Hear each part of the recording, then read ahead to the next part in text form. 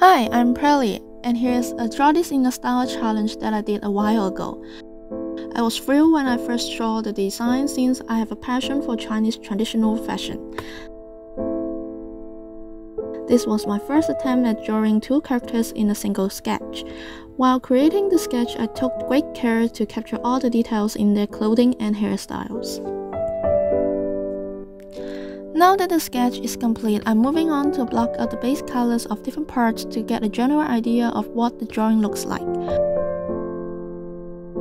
At the same time, I'm sketching out the highlights and shadows to make the later rendering process easier. As I begin coloring their faces, I'm using a saturated orange-ish palette to give them a soft look. Reverting to the reference, I imagine one of the girls being a mature older sister and the other being a cute little sister. So I make sure to capture the unique facial expressions while doing the line art. However, looking back at it, I definitely need more practice drawing expressions since the difference isn't as prominent as I think it is.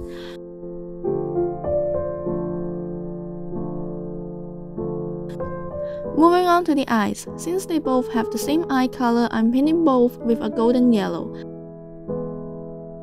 I like how the vivid color enhances their overall appearance.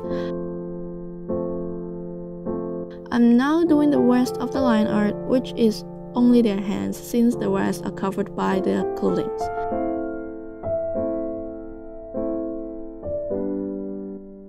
I'm also changing the color of the line art to better match the skin tone. And I forgot to press record while I was drawing her dress, so you just have to use your imagination here. With some minor tweaks here and there, one of the dresses is basically done. I revert back to the reference sheets a lot while drawing her accessories, and I'm amazed at how elaborate they are. I wish I could create an OC like this one day. I'm also adding a wooden piece for her to hold on to and some pearls to add a more sophisticated appearance. Moving on to the second dress. Since it's mostly blue, to lean into its aesthetic, I'm using different shades of blue to block out the folds and shadows. I'm also adding a bit yellow, green, and red to make it feel more cohesive. I'm using the same color palette to paint the details of her collar. I'm getting a little bored, so I'm painting some accessories to relax a bit. For the accessories on her waist, I decided to draw them first and then transform them into the shape that I wanted since it's a lot easier this way. Then I changed their color to match with the lighting.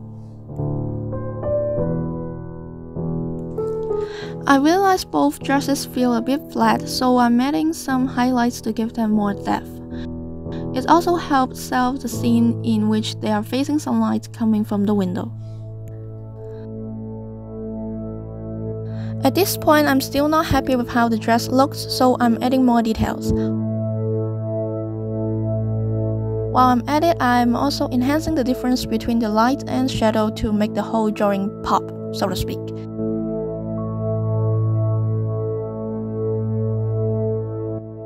Eventually, I ended up with this.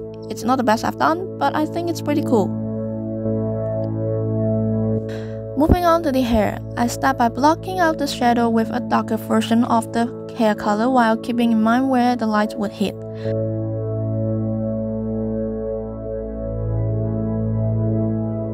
After that, I'm using an overlay layer to add some color to the overall brown hair. I'm using red and greenish blue since they are the primary colors of the dresses. After cleaning up the edges, apparently I decided to paint the hair accessories instead.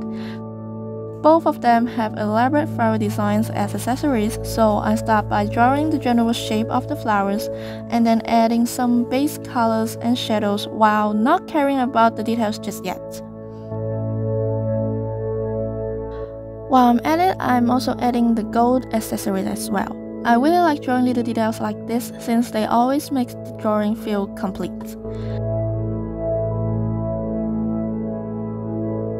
After all the base colors are done, I then start adding details to the accessories like some basic shadows and highlights. I noticed there are pearls around the flowers in their design, so I'm adding those as well.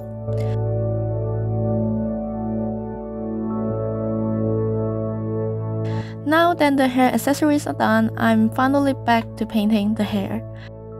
I start by adding details to the bangs and hair strands around her face. Because I painted the accessories first, I just need to render the parts that aren't covered, which saves a lot of time actually.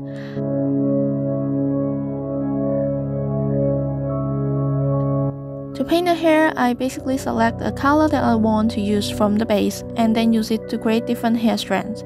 This way the colors will blend right in with the rest of the painting, giving it a cohesive feel. I use the same technique to paint the rest of the hair, and then I just add some basic shading for the parts that aren't too visible.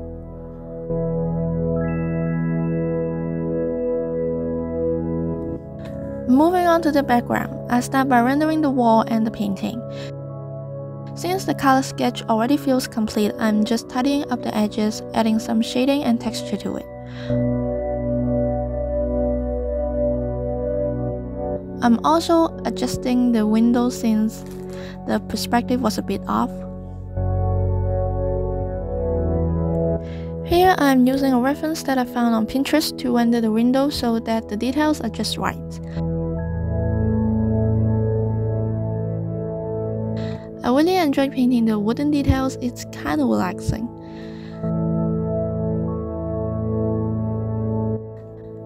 I'm honestly glad that I took the time to find the reference, otherwise I would never thought of a convincing pattern for the window. And since it's an important part of the painting, it helps bring the whole piece together.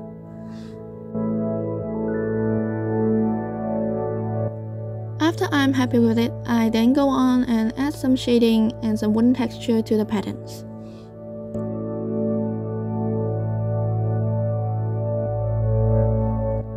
With the window complete, I'm using the same technique, which is just using a flat, dry brush to draw a straight line to render the beam of the window.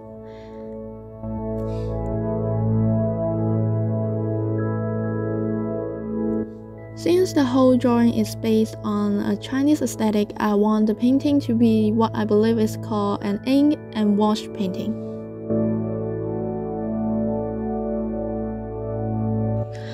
Fortunately, I found a brush with an ink texture that I was looking for, so I'm using it to draw the painting here.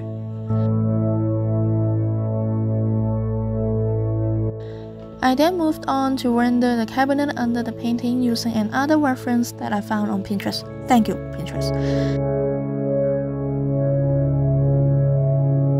Since it's similar in the color to the window, I'm darkening it a bit to help differentiate between the two. Here, I'm using a darker version of the wooden color to render the screen at the back of the room. Since it isn't going to be that visible, I'm putting less effort into it. Shh, don't tell everyone.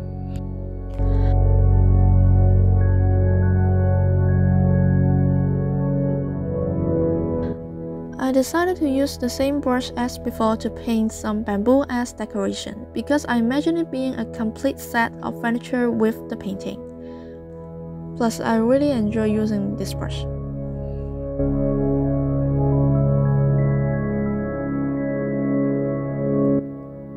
Then I'm drawing some flowers for the upper panel to add some variations.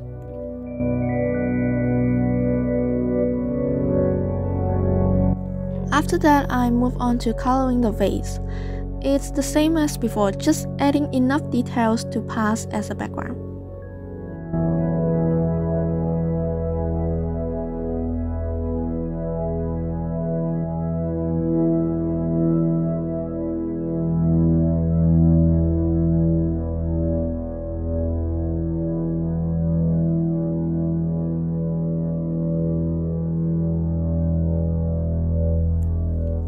For the foreground, I'm using a leaf brush that I found on Medibank Cloud to add highlight and shading to the bushes. I decided it looked a bit fake, so I changed the hue and add an orange glow to help it blend with the rest of the painting.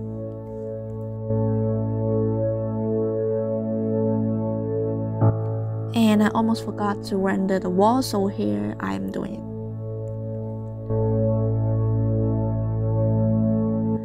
With that done, I'm now adding some light flare to create a more magical feel to the drawing.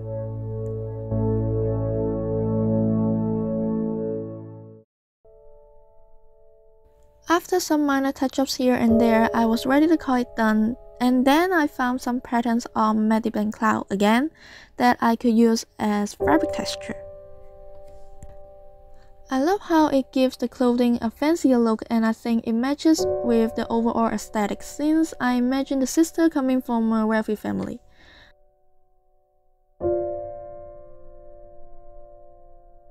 I know it may not be that obvious on screen, but I believe it makes all the difference to me.